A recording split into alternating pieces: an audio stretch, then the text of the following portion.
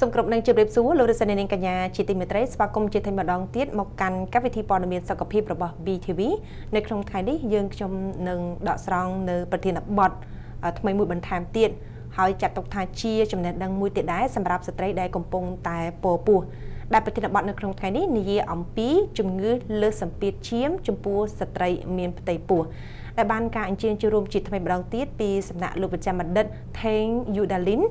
วิจารณ์ดัดไอกระเตบชีบาจุ่มกือตัวเตอร์ดังเบดงในมันตีแปดการละมาอันนี้สมจูบจุ่มมือหนึ่งหรือวิจารณ์ดัดโดยต่อเติมจ้าสมจุ่มเรียบสู้หรือวิจารณ์ดัดสมอกุลจิตไปมาดองเตี้ยสำหรับการช่วยร่วมในโครงการนี้ปฏิบัติในโครงการนี้ยืมประดาวแต่เลือจุ่มงือเลือสัมปีเชียมจุ่มปูสตรีมีไตปัวจังเอาหรือวิจารณ์ดัดจุ่มเรียบจูนดาวตัวสไนกระจุนบันทายเตี้ยได้ถ้าตั้งเอาไว้เตอร์เชียจุ่มงือเลือสัมปีเชียมจุ่มปูสตรีมีไตปัวหนุ่มบาสมอกุลจิตทำไมจุ่มปู BTVประเทศบัดทั้งนี้คือยังนิยมปีจุ่มมือเลือดสัมผัสเชี่ยมขนมกำลังเป๊ะมีไตปัว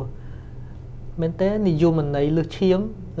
ตูเตอร์อย่างไรตูเตอร์ก็โดยแต่เลือดเนจุ่มมือรวมมือสตรีแต่มีไตปัวคือนิยมในโดยขณี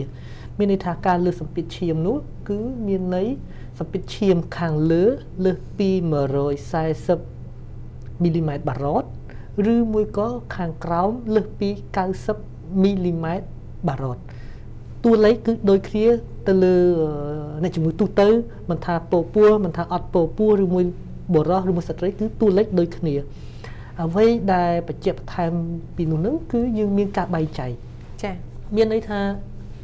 เปอร์เซ็นต์บาร์กอดมีการเลือกสัมผัสเชี่ยมตัวเล็กโดยตัวเล็กเด็กชาวบ้านในปีมุนนี้นั้นมุนมาพายสัปดาห์ในการมีนกัวมีในท่าจิตุเตอร์สตรีเด็กกดปูปุ๊กกดตายตายหมักตามด้านเจอปูปุ๊กจะมวยหนึ่งกูเป็ดแข่งสัมภพจังคือจิตุเตอร์ตายเด็กเชียมจังบายืงเราเคยท่ากดเลือกเชียมเลือกสัมผัสเชียมมนมาพายสัปดาห์คือยังใจขนมกรมมวยเสมีในท่ากดเลือกสัมผัสเชียมรำไรหรือมวยเลือดสัมผัสเชี่ยมก็มีจุดเลือดสัมผัสเชี่ยมด้วยแต่ให้ปัจจัยขนมกลุ่มลงเป๊ะมีนตีปูหายอยู่ทำยังไงจะมีทางปอปุ๊บมาพายสัปดาห์ห้ามุนมาพายสัปดาห์อันตีมวยจ้ะตีปีมีในทางมุนกดปูปูนั้นปัจจัยกดมาตามดาสัมผัสเชี่ยมก็จิตูเตอร์ทอมดามีสัมผัสเชี่ยมก็อัดเลือดเตะปัจจัยเสพแต่โจสัปดาห์ตีมาพายมวยมาพายปีเสพวอเตอร์เคยเลือดสัมผัสเชี่ยมจังกดโจขนมกลมประเภทตีปีได้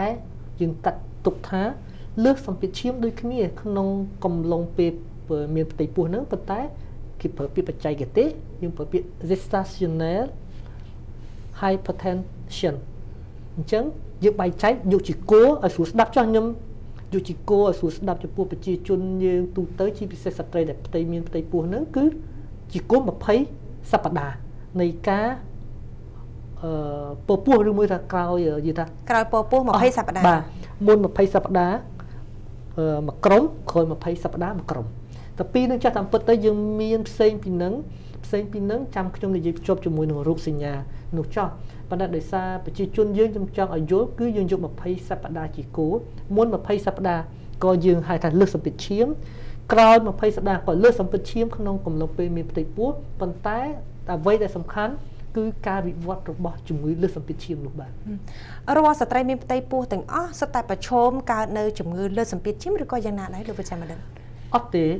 แม้เมียนในท่าออยแต่สตรีมีไตปูก็ดังแต่เลือดเชี่ยมแต่นึกกลุ่มลงเปโปปูนึกเตะ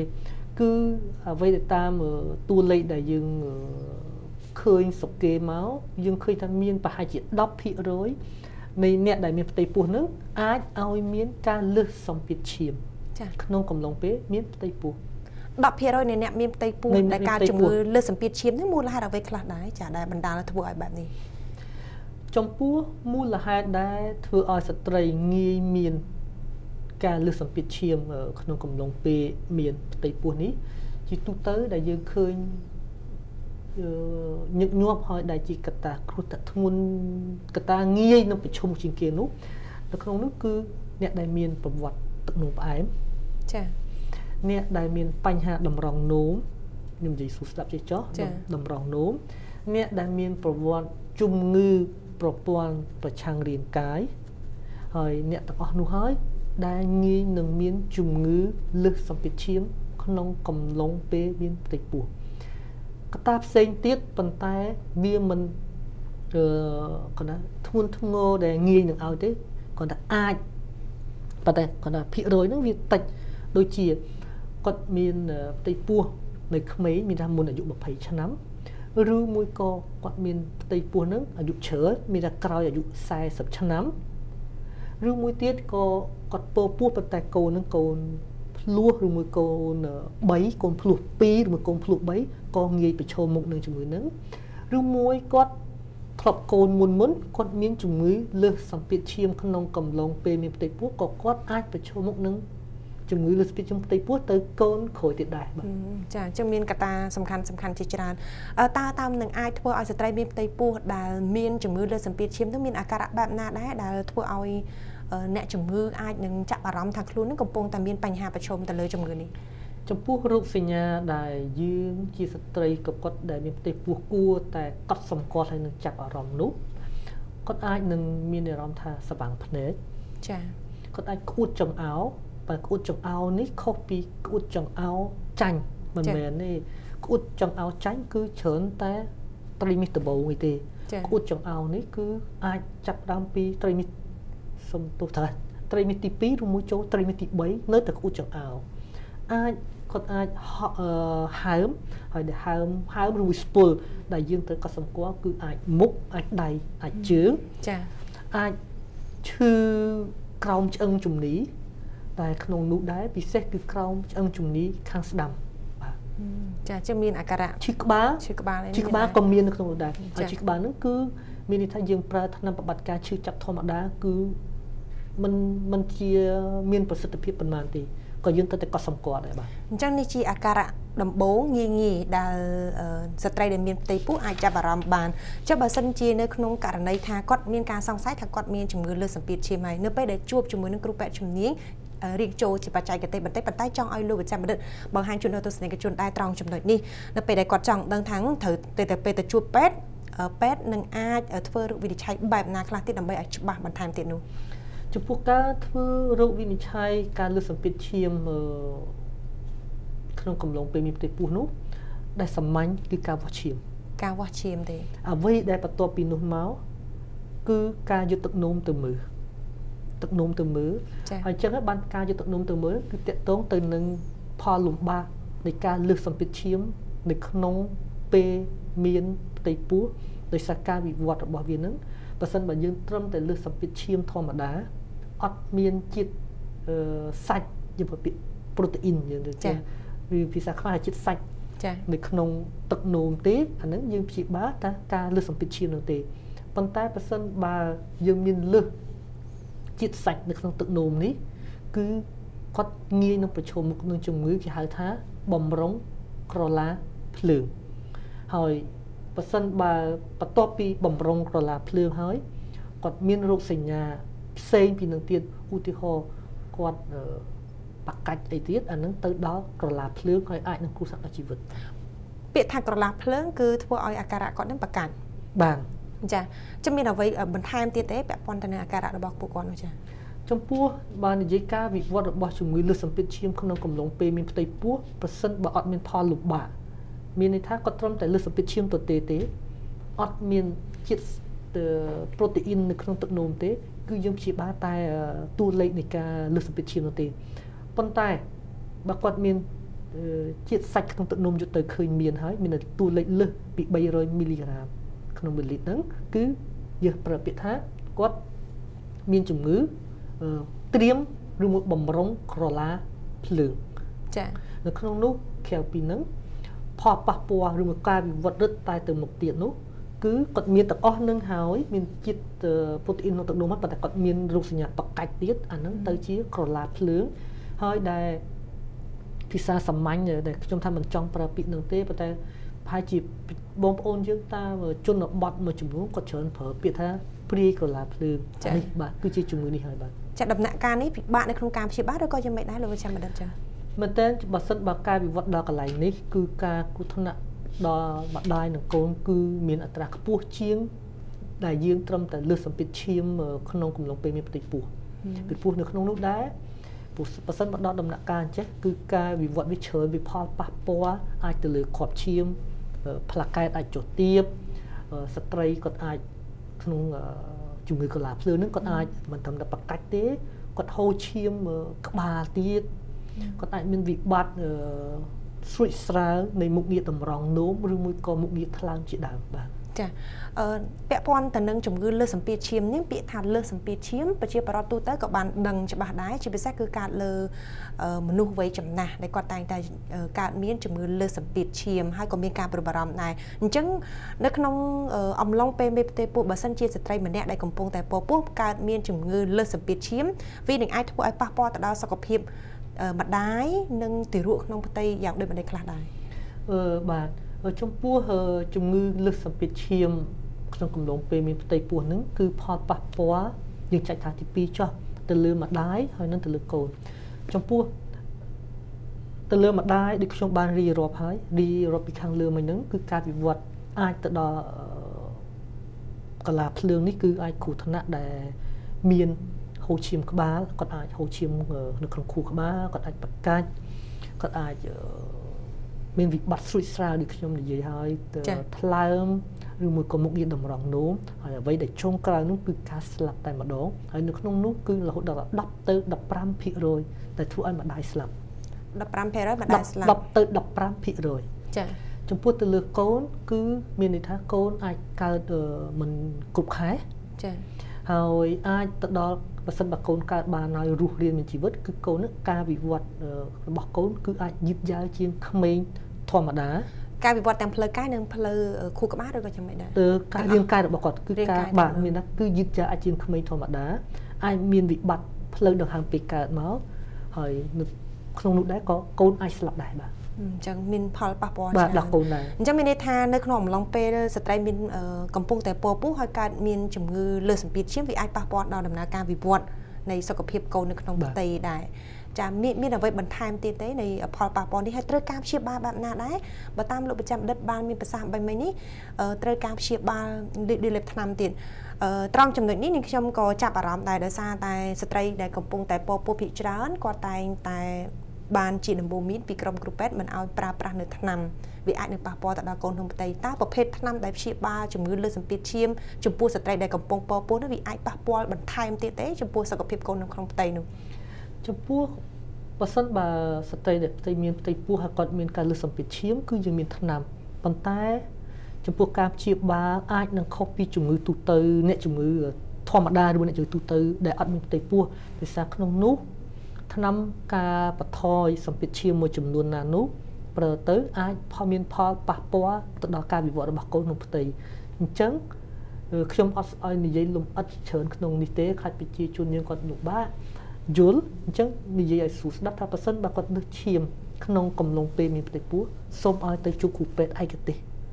ដើម្បីប្រើប្រាស់ថ្នាំលើសសម្ពាធឈាមហើយក្នុងនោះមានថ្នាំចំនួនដែលយើងមិនប្រើមិនបានទេចា៎ក្រៅពីថ្នាំការលើសសម្ពាធឈាមយើងអាចមានថ្នាំដែលបង្ការមានកុំឲ្យការវិវត្តឧទាហរណ៍យើងគិតថាអូគាត់លើសឈាមពីមុនគាត់មានទឹកនោមផ្អែមគាត់មាន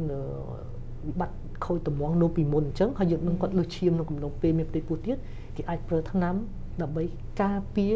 កុំឲ្យមានការវិវត្តជំងឺលើសសម្ពាធឈាមនឹងទៅកាន់តែធ្ងន់ធ្ងរទៅជាជំងឺបំរុងកលាភ្លើងឬមួយកលាភ្លើងនៅក្នុងនោះយើងអាចមានប្រើពពួកអាស្ពីរីនអីជាដើមខ្ញុំមិននិយាយច្រើនចាស់ដោយសារវាសិតតែចូលវាយើងប្រជាជនយើងអាចនឹងពិបាកយល់បន្តិចបាទមួយចំណុចទៀតដែរចង់លើកបញ្ជាក់បណ្ឌិតបញ្ជាក់ជូនដល់ទស្សនិកជនបន្ថែមទៀតដែរពាក់ព័ន្ធទៅនឹងករណីស្ត្រីដែលកំពុងតែពោះហើយមានជំងឺលើសសម្ពាធឈាមបើតាមបទពិសោធន៍ព្យាបាលរបស់លោកប្រចាំបណ្ឌិតតបទៅលើជំងឺមួយនេះមានការពិបាកនៅត្រង់ចំណុចណាដែរទេរវាងអ្នកដែលអត់មានផ្ទៃពោះគាត់មានការជំងឺលើសសម្ពាធឈាមហើយចំពោះស្ត្រីដែលកំពុងពោះគាត់មានការជំងឺលើសសម្ពាធឈាមនោះចំពោះការព្យាបាលនៃការបន្ថយសម្ពាធឈាមមែនទែនយើងមិនឃើញជាមានការលំបាកប៉ុន្មានទេដោយសារថ្នាំយើងសុខយើងមានដូចគេដែរចា៎ប៉ុន្តែអ្វីដែលជាក្តីបារម្ភគឺស្ត្រីដែលមានផ្ទៃពោះហ្នឹងគាត់អត់បានដឹងថាគាត់លើសឈាមក្នុងកំឡុងពេលមានផ្ទៃពោះកាលពេលអញ្ចឹងគាត់ទុក ចេះតែទុកទៅគាត់ទៅតាមដានពោះគាត់មែនប៉ុន្តែនិយាយមកវិញមានន័យថាគាត់មិនបានតាមដានសម្ពាធឈាមគាត់អត់បានយកទឹកនោមទៅមើលអញ្ចឹងគាត់ធ្វេសប្រហែសបន្តិចអញ្ចឹងនៅពេលណាមួយវិវត្តកាន់តែលឿនហើយឈានទៅដល់ដំណាក់កាលរាងធ្ងន់ទៅដល់បំរុងក្រឡាភ្លើងឬមួយបុកក្រឡាភ្លើងក្នុងករណីនេះដែលពិបាកព្រោះដូចខ្ញុំនិយាយពីមុនអាចដល់ហូរឈាមក្បាលអាចប្រកាច់ឬមួយគ្រាប់ឈាមផ្លាកែតចុះទាបអីហ្នឹងហូរឈាមអញ្ចឹងហានិភ័យមានខ្ពស់ណាស់អញ្ចឹងអ្វីដែលសំខាន់នោះហ្នឹងគឺនៅពេលដែលយើងដឹង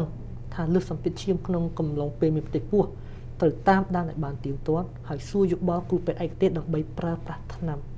បាទចាអញ្ចឹងហើយនឹងមានសំទោសមួយតិចកាត់តិចចុះគឺយើងមានវិធានការមួយចំនួនអាចតមប្រាញ់អីជាដើមបាទចាមានកត្តាអ្វីផ្សេងទៀតដែរទេលោកប្រចាំបណ្ឌិតដូចជាពាក់ព័ន្ធទៅនឹងការព្យាបាលនេះមានន័យថាស្ត្រីដែលកំពុងតែពោពោះត្រូវតែតាមដានសុខភាពរបស់យើងជាពិសេសគឺសម្ពាធឈាមតែម្ដងអញ្ចឹងបើជាក្នុងករណីថាស្ត្រីនោះមិនដឹងថាខ្លួនកំពុងតែកើតមានជំងឺលើសសម្ពាធឈាមប៉ុន្តែពោពោះនៅក្នុងវ័យកូននៅក្នុងផ្ទៃច្រើនសប្តាហ៍វាអាចប្រឈមនឹងថាឧទាហរណ៍ថានឹងអាចបាត់បង់កូនដែរទេចាដូចខ្ញុំនិយាយហើយគឺផលលំបាកនៃជំងឺលើសសម្ពាធឈាមក្នុងកំឡុងពេលមានផ្ទៃពោះនោះគឺអាចគ្រោះថ្នាក់ទាំងម្ដាយទាំងកូនរហូតដល់ចុងក្រោយនោះស្លាប់អាចស្លាប់ម្ដាយមួយក៏ស្លាប់កូនអញ្ចឹងហើយបានអ្វីដែលយើងត្រូវចាប់អារម្មណ៍នោះគឺរោគសញ្ញាបើសិនបើគាត់មានរោគសញ្ញាគាត់ស្វាងភ្នែកគាត់ចេះតែក្អួតអត់បាត់គាត់ឈឺក្បាលគាត់ឈឺក្រុមឆ្អឹងជំនីហើយ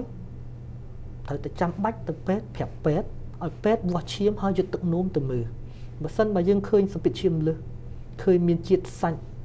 នៅក្នុងទឹកនោមនឹងលើសដែរអានឹងត្រូវបង្ការត្រូវប្រចាំប្រយ៉ែងតើគួរលាបថ្នាំលើឈាមប្រភេទណាហើយត្រូវធ្វើរបៀបម៉េចចាអញ្ចឹងមានន័យថាទទួលការព្យាបាលបានតាំងពេលវេលាយើងអាចនឹងរក្សានៅជីវិតទាំងម្ដាយទាំងកូនបានតែក្រោយពីសម្រាលហើយស្ត្រីដែលធ្លាប់មានជំងឺលើសសម្ពាធឈាមអំឡុងពេលពោពោះនឹងអាចជាសះស្បើយពីជំងឺនេះទេឬក៏នៅតែបន្តមានជំងឺបែបនេះទៀតសំណួរនេះល្អបើសិនបើយើងបកមកកន្លែងដែលចម្លើយនេះគឺខ្ញុំបកទៅសំណួរទី1ដែលសួរខ្ញុំខាងដើមវិញខាងដើមចាមានន័យថាខ្ញុំយកជាគោ20សប្តាហ៍នៃការអស់រដូវរបស់ស្ត្រីឬមួយយើងប្រើពាក្យថា20សប្តាហ៍នៃការពោពោះនៅក្នុងយើងទៅពេលតែធ្វើអេកូទៅគេបញ្ជាក់យើងថាប្រហែលសប្តាហ៍ចាអញ្ចឹងចំពោះការលើសសម្ពាធឈាមមុន20សប្តាហ៍ដែលស្ថិតនៅក្នុងក្រុមទី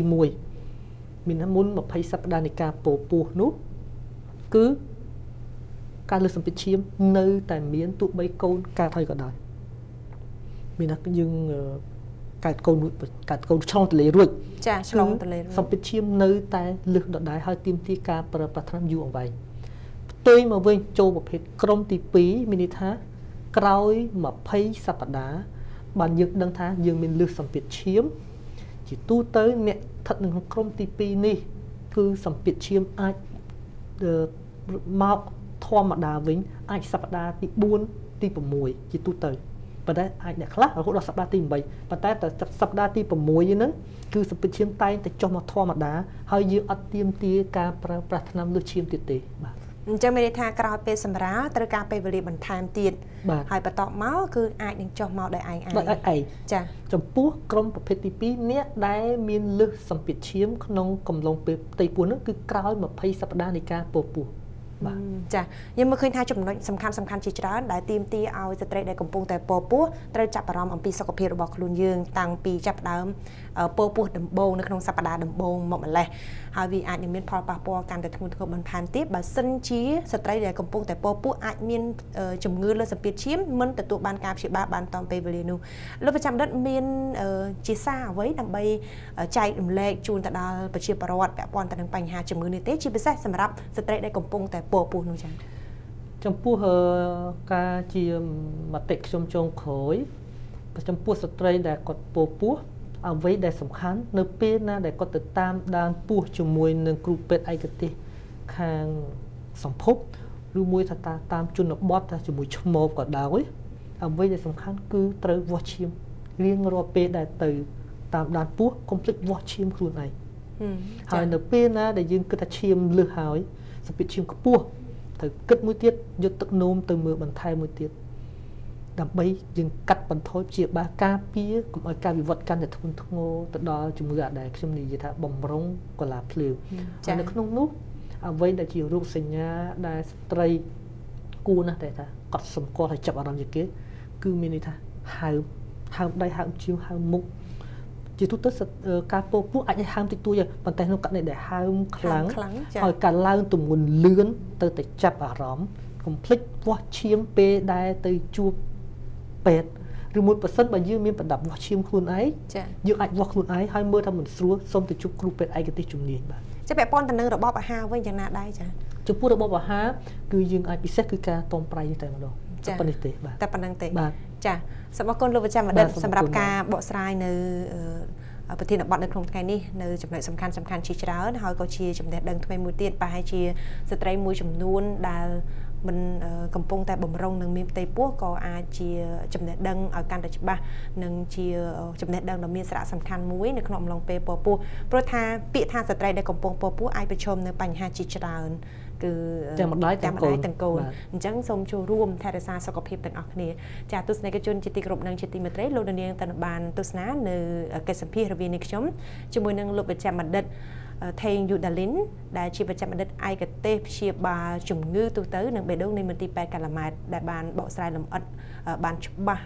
ពាក់ព័ន្ធទៅនឹងប្រធានបទនៅក្នុងថ្ងៃនេះគឺជំងឺលើសសម្ពាធឈាមចំពោះស្ត្រីកំពុងមានផ្ទៃពោះសូមអរគុណសម្រាប់ការតាមដានទស្សនារបស់លោកអ្នកជួបគ្នានៅក្នុងឱកាសក្រោយជាមួយនឹងកម្មវិធីរួមទាំង